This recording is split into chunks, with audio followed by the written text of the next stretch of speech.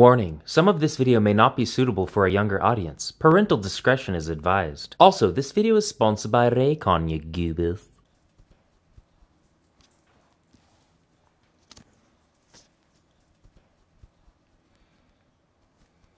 Hi, I'm Bobby Duke. And besides having a dirty shirt because it hasn't been washed in the past 3 days, and or dirty hair because it also hasn't been washed, I am quarantining in my house just like everyone else, trying to pass the time doing things that I'm sure everyone else is also doing. Squash banana. But even those things have become tedious, so I've decided to actually use my time to be creative, also maybe even do a little recycling in the process. So I've been thinking, what do I have an abundance of that I can turn into art? Cardboard boxes. A lot of them from Amazon. And Amazon likes to do this thing, you know, you'll order a print cartridge, and they'll put that inside a box. Then they'll put that box inside a much bigger box. It's not at all wasteful. And it's great, because I end up with all this cardboard that I can turn into art. Sarcasm. And not just art, but turn them into the coronavirus. So let's go in the garage and I'll show you what I'm talking about. Okay, so hold on. Let me move my whip. Okay, you can see here, here's the problem. Lots of boxes. Whatever, it's got a lot of cellulose fibers in it, the same stuff that is used to make trees. Sorry, I was having a flashback to my glue eating days. We're gonna take these, I'm gonna show you what to do in order to turn this into...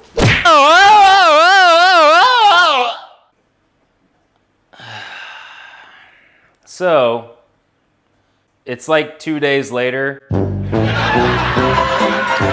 Because I've been procrastinating. So we're doing papier-mâché, and the way we're gonna do that, starting off, I went ahead and cut up all of the cardboard boxes into tiny bits. So, oh yeah, what we're gonna need to make this is cardboard, a ball, you're gonna need some newspaper, some glue, a bowl, stove. The first thing we need to do is we need to tear apart all the fibers, and the easiest way I've found to do that is to just put it in a big pot of really hot water. Wow, I made a lot. Quit playing with your dinghy. This is like a cooking show, but the results will turn out to be less delicious. By the way, I've gained some, I've had some gains. My family's like, stop using tobacco, it's gonna kill you. Well, now I'm gonna die of heart disease and obesity. Let it kind of cook and get mushy. I don't know what I'm doing. Next step, we're gonna take some news papier. We're gonna shred it into strips.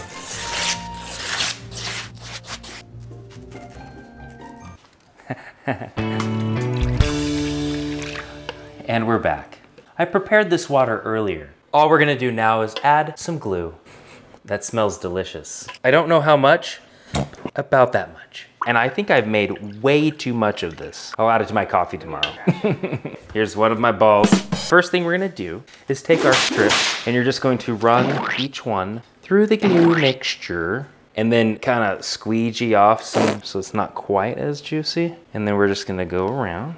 Oh, just keep rapid doing it around. Don't be shy. You tell that newspaper who's boss. Just put the strips anywhere they need to be.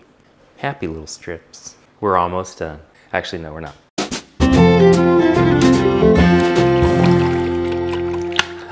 And we're back. You can see I've covered my ball with paper. Let it start drying, and we're gonna go ahead and take a look at our delicious cardboard stew. Man, that is looking so good.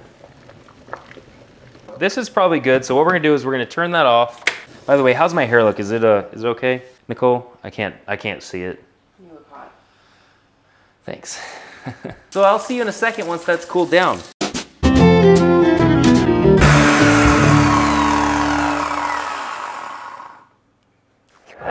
Now that our ball is completely dry, we have to get the old ball that was inside of it out. And the way we're gonna do that is, I'm gonna use my rotary carver. Maybe, is this a good idea? We're just gonna assume that will not fall. Let's pick here, just a little square window. That should be big enough. Famous last words. Or is that what she said? Now, we're gonna just carefully peel this back. So, let me get the ball. Let it give birth. Ew! That looks unhealthy. Almost almost. And, aww, it's a girl. While we have this open, this would be a great time if you're gonna turn this into a piñata to add the candy. And we're going to use this mosquito repellent bracelet. It's a Bugables. And that will represent the RNA that the virus tries to then get your cells to reproduce. I'm not very good at explaining that, but it's like a citronella times 1,000. Ooh. So there's the coiled RNA strand, just for accuracy. Then we're gonna close that up. I love old masking tape.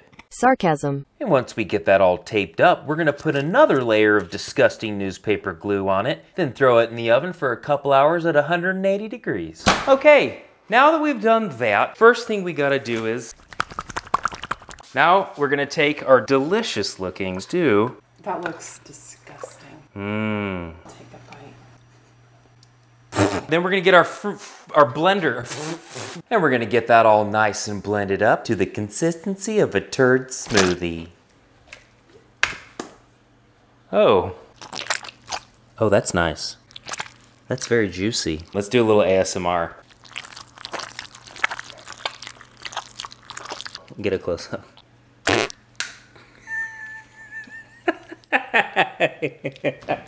I promise, you'll have just as much fun as I'm having if you do this. It's like getting to play with poop, but it's not poop, and it doesn't stink. There's a reason we're making this. Normally, paper mache is made, you know, with newspaper or other stuff, but the cardboard gives us a unique ability to make something that I like to call paper mache clay. It actually has a very clay-like consistency when you make it like this. So what we're gonna do is we're gonna wring out all the water, or a good bit of the water. Then we're gonna mix in a bunch of the white glue, and then it will turn this mushy, disgusting, poo-poo looking stuff into a workable, sculptable clay, sort of, made out of paper. So the next thing we're gonna do are to create the things that give the coronavirus the corona part of its name. Everyone's seen this picture. This is what we're going to make. This is the coronavirus. And those doohickeys, those weird triangular spiky things, those are called spike glycoproteins, and those are very, very bad boys. You know, instead of me try to explain what the coronavirus is and what it does, let someone who's a little more qualified. You know him, you love him. He's our favorite package thief stoppin', Orbeez swimming pool fillin', elephant toothpaste making, former NASA engineer, Mr. Mark Rober. Yeah, Mark? Yeah, hey. Yeah, you're on. Hey, Bobby. So the coronavirus is a bit of a misnomer, as it's neither a corona or a virus. It's actually a small organism created in a lab by the United States government, meant to be spread via 5G cell towers strapped to the back of dolphins in the Venice Canal. What are you doing? What's that? That is not true at all. No, it's definitely true.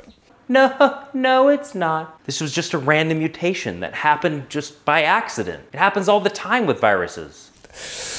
I don't know how to say this, but I worked for NASA, so I think I should know. Yes, we know. You can't just buy this shirt. Bro. So you're telling me Dr. Vucci knows more than my uncle's Facebook page? I'll prove it. Let me see that.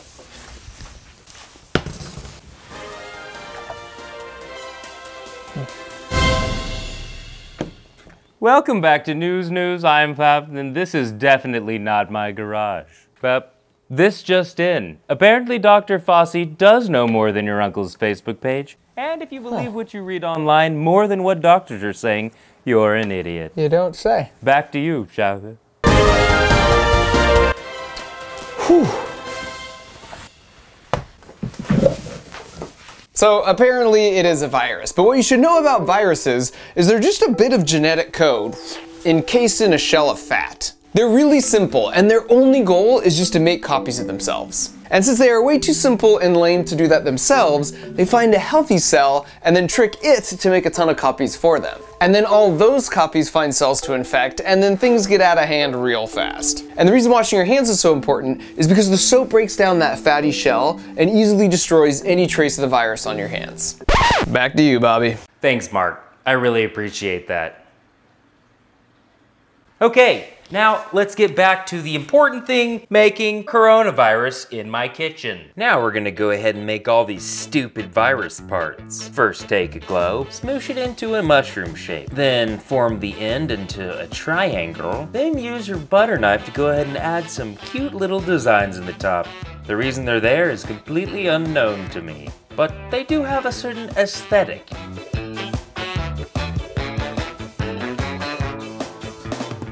Then we're going to make about 30 billion of each of them. Wow, so much fun. And now a word from our sponsor. Are you tired of being bored while you untangle all your cords? Do you wish you dealt with less of that frustrating tangled mess? Spider web of lies and evil strangling you until you're literally dead? Well, not anymore, thanks to Raycon wireless earbuds. You may ask, why choose Raycon earbuds? Well, to start, they start at about half the price of any other premium wireless earbuds on the market. They also sound just as amazing as other top audio brands you know. Raycons are great for working from home, working out, and listening to music and podcasts for hours without driving your roommates or family members crazy. Seriously guys, you know I love my Raycon earbuds. I mean, they've been sponsoring me for a while now. I use these things every single day. And the new Everyday E25s are their best yet with 6 hours of listen time, incredibly seamless Bluetooth pairing. All you gotta do is open them up and it's like connected. More bass and a great compact design that gives you a nice noise isolating fit. So if you're interested in checking them out, which I highly recommend, please click the link down below or go to buyraycon.com/Bobby Duke for 15% off your order. And now let's go back. We're back. Okay, so finally we're done with all of these and all the little nuggets. Now we need to dry them. We can throw them in the oven at like 180 degrees. This is dry, by the way, and we're gonna be working on it in just a second. So let's poop these in the oven and then we'll dust them with powdered sugar and they'll be ready to serve to your guests. Now let's move on to this guy. Ah! Okay, the next thing we're gonna do to our cute little virus is basically coat the entire surface in these slime balls. I think you add this to like, the kids are doing it. See the little bumps all over the place? The gray part, I just think I need to add some more texture. So the idea is, let me just show you. I keep getting ahead of myself. That is actually impossible. Get ahead of yourself. All right, now that we have our balls in the bowl, let's paint some glue on here. Just slather that glue on there. Do it like this, even though I don't know what I'm doing. Why do they spell manslaughter manslaughter? It's not very funny. Now I'm gonna sploop it in here. Hopefully it all sticks to the thing. I think that's working. That's like almost exactly what I was wanting. Get off my hands. Now that we've done that half, we're gonna let it dry and then come back and do the other half. And we're back. Okay, it is the next day, and the only way you know that is I'm wearing the exact same thing. That means that these are also dry. They smell delicious. So we have our little triangle doohickeys and our rabbit turds all ready to go. Next step, and what I'm gonna do is I'm gonna drill some holes into the backside of these. Then I'm gonna use some toothpicks, poke them up in there. That way, not only will I have a spot for it to stick into something so I can spray paint it, then I'll be able to pull it out and then pop it in through the papier-mâché and glue it that way. So, you know, it makes sense in my head. We'll see if it actually works. Okay, let's just do it.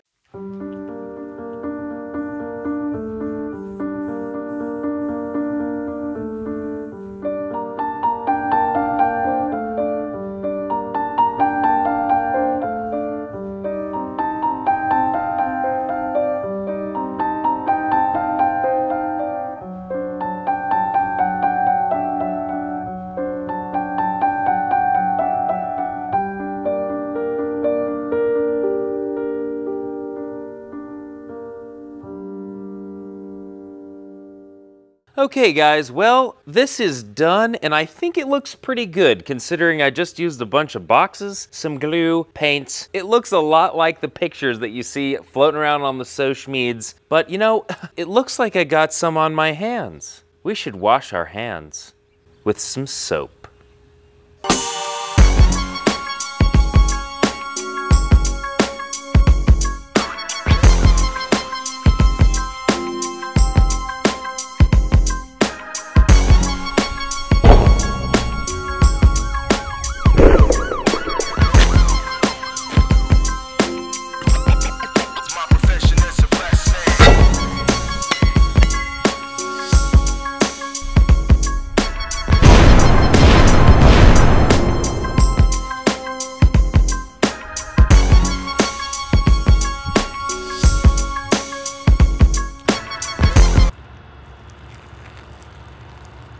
And that is why you always use soap.